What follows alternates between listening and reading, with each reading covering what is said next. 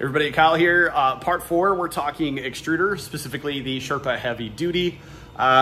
We have some fitment problems that we've solved, so stay tuned for that.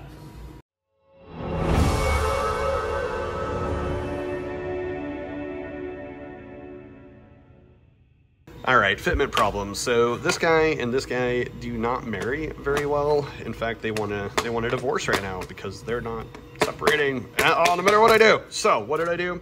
Simple solve. Thank you for providing the CADs, guys. Anyway, modified this doohickey to fit that doohickey, and wop wop wop, we're good. Also had to modify this guy, and everything works cohesively. We're gonna install this crap today and get the X-beam mounted in the gantry area there, and go from there. Again, just really simple updates. All the STLs will actually be available for download once this printer is functioning.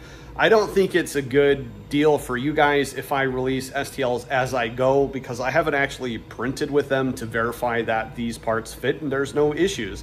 So if you print all these parts thinking they're done and ready to go because of Warren Motter released them, and then I'm like, hey, there's a rev change because of this, you're gonna be really sad, because then you're gonna put all your crap back together as stock, and it's just a huge waste of time, unless you have multiple printers, as most of us modders do.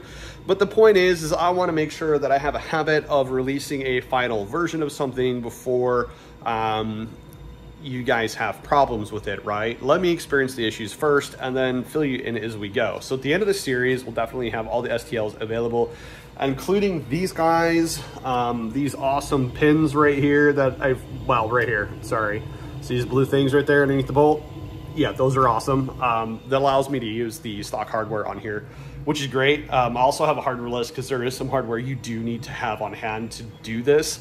But we'll get through that later on. Thanks for watching, like and subscribe.